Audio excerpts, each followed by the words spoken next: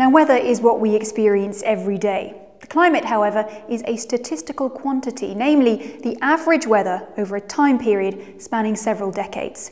If we consider the last few decades, we can clearly see that the Earth has warmed up. Precipitation has also shifted. The general rules of thumb are that dry will become drier and wet will become wetter. And the rising sea level poses new problems, increased coastal flooding and the salinisation of land that threatens the farmer's livelihood. In Europe too, there's been an evident increase in extreme heat and in the risk of droughts. The climate is a complex system. If we want to understand which factors affect the climate, we must understand in the first place how it works. Professor Mojib Latif is the head of Ocean Circulation and Climate Dynamics Research Division at the Geomar Helmholtz Center for Ocean Research, Kiel, and will explain the basics of the climate system, such as the greenhouse effect and the Earth's radiation balance, in the following units.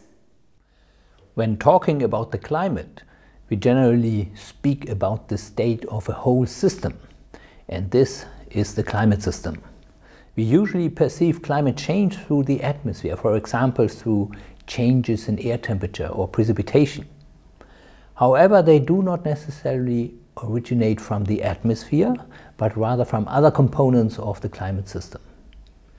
These components of the climate system are the atmosphere, the oceans, the biosphere, the cryosphere, and of course the land. And all these components combined constitute the climate system. And when we talk about climate, we mean the state of the whole system. Now, these individual components have very different properties. Let's begin with the atmosphere. Here we have a timeline beginning with a few seconds and running up to millions of years on which we have positioned the various climate subsystems according to their own characteristic timescales. On the far left, we see the atmosphere, a rapidly varying system. This means that weather fluctuations, are very short-term in nature, since the atmosphere responds to external influences very rapidly in the course of days, maybe a few weeks. Then we have the sluggish components of the climate system. First of all, the oceans with their different layers, which we differentiate. The top layer, the well-mixed layer of the ocean, responds within periods of weeks, months, or maybe even a few years. Then we have a thin layer of ice that floats on the ocean.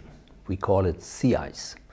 This also responds relatively quickly over a period of months to a few years. And then we have the deep ocean. The ocean has an average depth of almost 4,000 meters, a tremendous mass. This mass takes time to react. That's why the deep ocean has a very long internal timescale of centuries to millennia.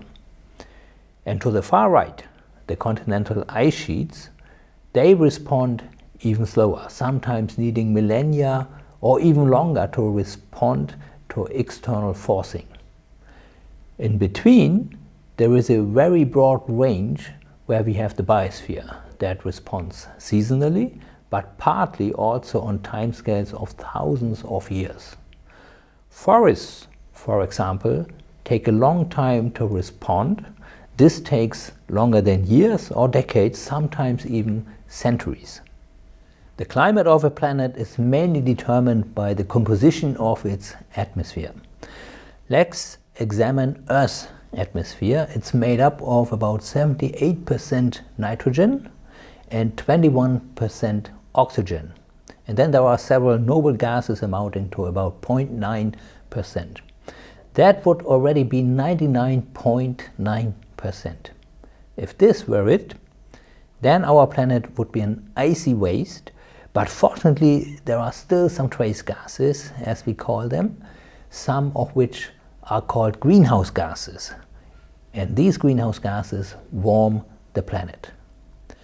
Water vapor, carbon dioxide and methane are particularly important trace gases. These three gases ensure the relatively mild conditions on this planet and make it habitable.